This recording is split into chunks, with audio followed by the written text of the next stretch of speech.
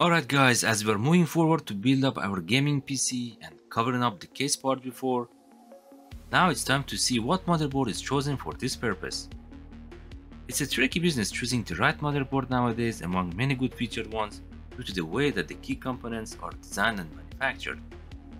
Meaning performance is pretty much the same board to board as long as you're on the same chipset and using the same processor. So what if you could get a board with the style and design along with all the good features?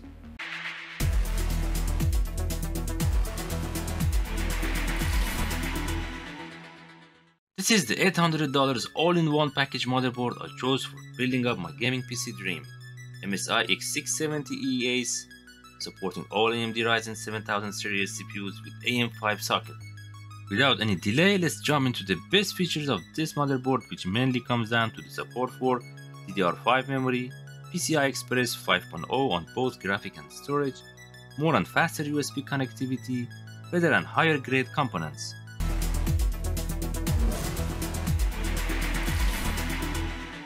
Even before unpacking, you can see the back is full of good news and details about this board, from the power design to the cooling solution and the fact that it comes with 6 M.2 connectors.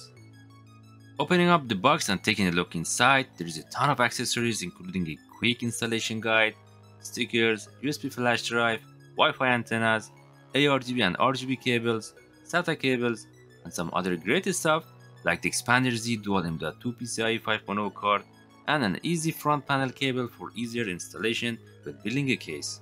The board is well covered in large heat sinks from the very top down to the cover on the chipset. The rear includes a very large backplate which adds stability to the PCB along with helping to reduce the heat by acting as a cooling solution too. Although the board has a large heatsink at the top and another that's connected to the rear I/O, the CPU socket itself still has plenty of room for large air coolers on the market. Next to the CPU, you can see the board has 4 DIMM slots supporting DDR5 with a speed of more than 6666 MHz and a maximum capacity of 128 GB. Of course, it's not recommended to fully populate all the 4 slots with 128 GB of DDR5 at those speeds. Not that the board can support it, but it has to do more with the memory controller limitation than the board itself. As mentioned before, the board has the ability to install 6 M.2 drives. There are 3 PCIe 4.0 slots located between expansion slots, which the bottom slot supporting 22 into 110 mm size drives, and there is a full slot sitting next to the side of the DIMM slots which supports PCIe 5.0 drives from the CPU. While the first PCIe 5.0 drives aren't even on the market, it's good to know that the board is ready to go for when they launch. Of course, the box includes another 2 PCIe 5.0 M.2 slots as you see in here, 𝖂𝖙𝖊𝖈𝖍 to make it a total of 6 M.2 drives. One last thing to add in this area, next to the memory there is this PCIe Gen 5.0 for the NVMe slot that comes with a hinge design for easier installation and removal. Looking at it from the side, there is a total of 6 outputs, 2 for media controller and the other 4 along with the M.2 slots all have the support for RAID 0, 1 and 10. Moving on, between the M.2 slots we find a total of 3 PCI Express 5.0 X16 slots with the CPU bandwidth operating at X16, X8 and X4 speeds. For those who want to use the board for overclocking or troubleshooting, there is a power and reset button at the bottom of the board along with the BIOS switch to allow you to switch between the dual BIOS.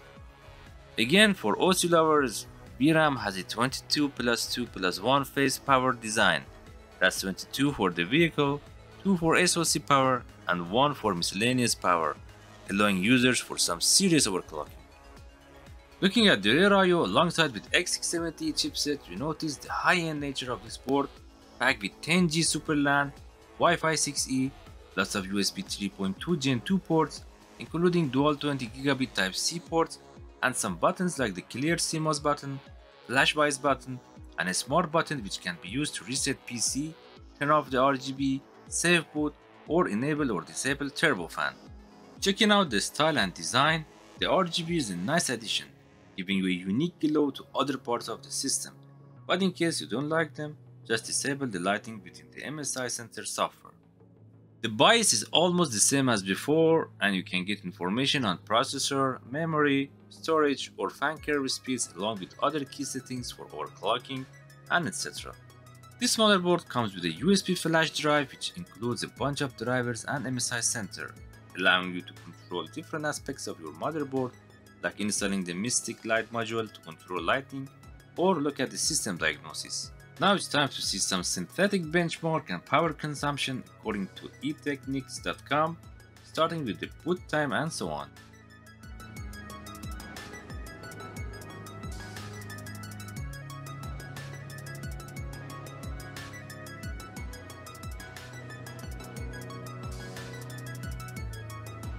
Another good thing to add is that you can update the BIOS even without a CPU using a USB drive. By this time, I'm pretty much sure you must be in love with all these godlike amazing features. Oh wait, someone mentioned godlike? Well, that one is for another chapter with tons of stories behind it to tell. Let me know down in the comments if you are interested in this review or comparing with the ACE model.